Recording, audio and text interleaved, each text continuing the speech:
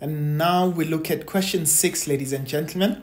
So they say to us, we've got a commuter train that passes a passenger platform at a constant speed of 40 meters per second. The train horn is sounded at its characteristic frequency of 320 hertz. They say take the speed of sound in air to be 340 meters per second.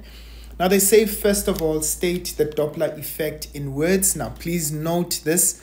You must be able to state this, right? We say it is the apparent change in the observed frequency that is due to the relative motion between the source and the observer.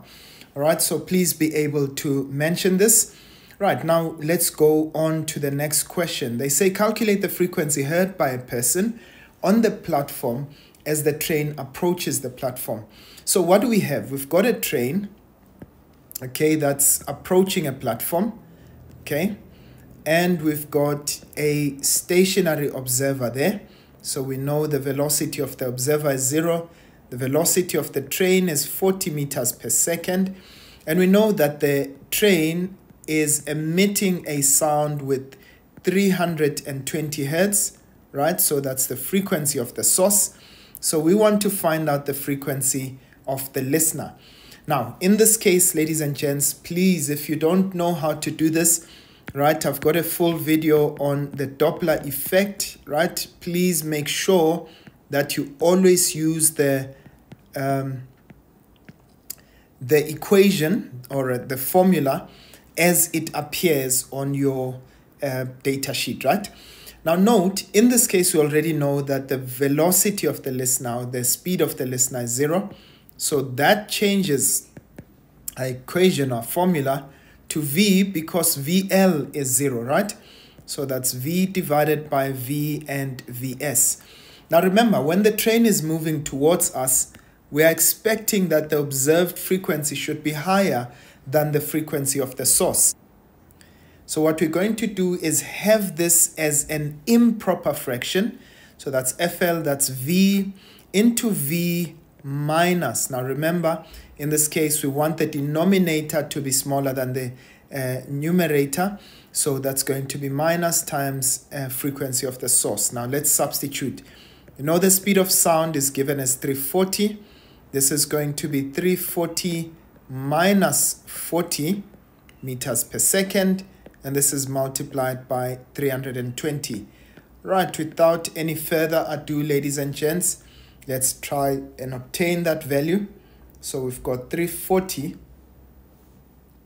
divided by 300, right? And this is multiplied by 320. Okay, I get a frequency of 362.67 hertz. Right, so that is going to be the frequency that is observed in that case. Right, now let's go on to the next question. They say to us the wavelength detected by a person on the platform as the train approaches. Right, now ladies and gents, you need to remember we're going to use the formula V is equal to F multiplied by lambda. However, every time that you're going to use V, this is not the velocity of the source or the listener, but it is rather the speed of sound in a medium. So the speed of sound in this medium, so the speed of sound in air is 340, right? The frequency, we already found it to be 362.67, and we want the wavelength. So we're going to divide by 362.67 on either side, 0.67, and so our wavelength now becomes, okay, so I'm going to take that value, 340 divided by 362.67, and I get a wavelength of 0.94, and remember that wavelength is measured in meters. All right, and that is how the cookie crumbles. Right, so let's go on to the next one. So they give us there a motorcycle. So I'm just going to remove this stuff over here. Right, so they give us a motorcycle, right? And they say it starts from rest, okay? So remember, in this case, this question that we're about to answer has nothing to do with the previous question. So that's why I'm actually going to remove this. So they say that the motorbike accelerates along a straight line at 2.81 meters per second squared. The speed of sound in air is 343, right? So note that it's not the same as it was before. Right, now they say to us a siren at the starting point remains stationary, okay? They say use a table, or rather a suitable calculation, to prove that the distance that the motorcycle has traveled when the driver hears the frequency of the siren at 90%, right, of the value it has when the motorcycle is stationary is 209.34.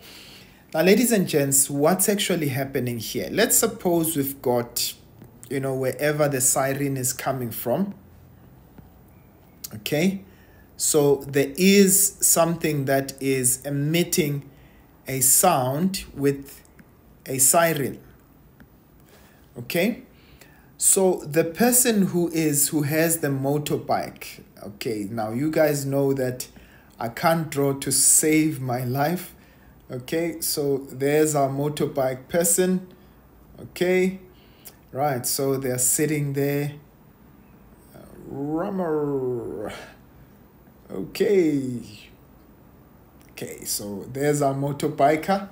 All right, so in order for them to hear the sound at 90% of its value, so which means this is a frequency that is actually less than the frequency that is emitted.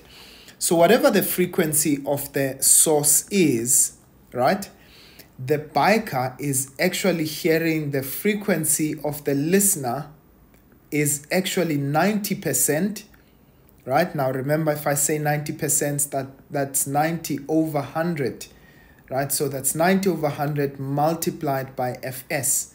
So that gives us 0.9 Fs. Now, the only way that the frequency, the observed frequency, is less than the frequency of the source is if the biker is actually moving away from the source, okay? So now, they want us to prove that to hear the sound at 90% of the frequency of the source, the biker would have traveled a distance of 209.34 meters, okay? So here's what I'm going to do, ladies and gents. Let's do this. Can we find out what the speed of the biker is at this point? Okay, so the velocity or the speed of the listener. And in this case, I'm going to do this. I am going to find out what the distance is when I find out. Remember, where did the biker start? Right, the biker started where the siren is, right? So the velocity of the biker at this point was 0 meters per second. Remember, I'm not saying this is the velocity of the source, right? Of course, it is 0, but the velocity of the biker in this case was 0, right? We'll get to that in just a little while. So I'm going to say frequency of the listener. Right, again, we're going to do our Doppler effect equation, V plus minus Vs times Fs. Now remember that our listener, or rather our source, is stationary, right? So I have V plus minus VL over, remember that the source is stationary, so this is divided by V, right, multiplied by Fs. Now I need to find out, do I use plus or minus, right? Now, remember, I want the value to be less, right? The frequency of the listener to be less than the frequency of the source. So this must be a proper fraction.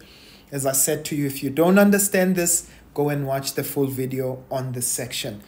Right, so the speed of the source, of the listener, in this case, we actually are trying to find that, but I know that I want this to be a proper fraction, so that means that this must be actually a minus there. Right, so now let's actually substitute. We want the observed frequency to be 0.9 times the frequency of the source. This is 343 minus VL divided by V, right? So that it becomes a proper fraction. Okay, if you multiply by a proper fraction, divided by 343 over there, right, multiplied by Fs. Now, ladies and gents, you can actually divide both sides by Fs. What I do on the left, I will do on the right.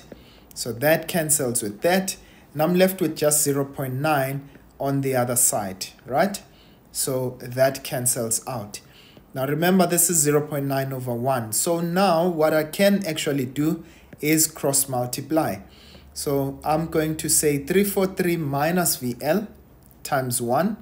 That's 343 minus VL, right?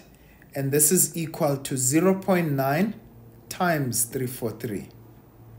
Right, now ladies and gents, I'm going to take that value to the other side. So I've got minus VL, which will be 0.9 times 343, right?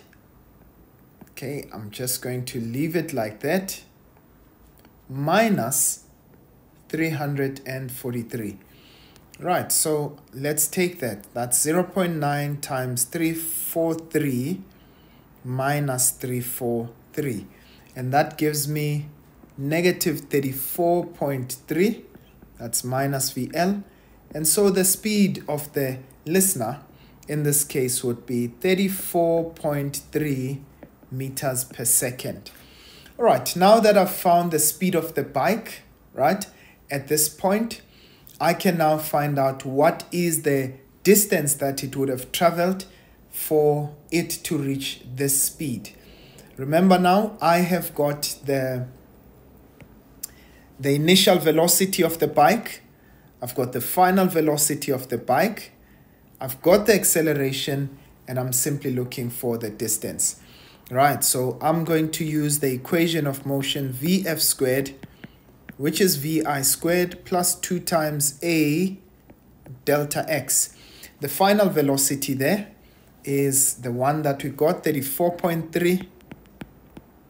This is squared. Initial velocity is 0. And the acceleration of the bike is 2.81. And we want to find out what the distance is. Right, I hope this does not distract you. Right, so now all we simply do is let's take all of that. Okay, so 2 times 2.81. Okay, and we're going to divide that entire thing there. Now let's just go straight to the answer. So that's 34.3 all squared, and this is going to be divided by 2 times 2.81. Okay, so there we go. Delta x is exactly as they said, 209.34 meters. And that's how we get to the answer that they wanted. Right, I hope you truly understood this question, ladies and gents. Really quite a remarkable question. Right, and let's move on to the very next one.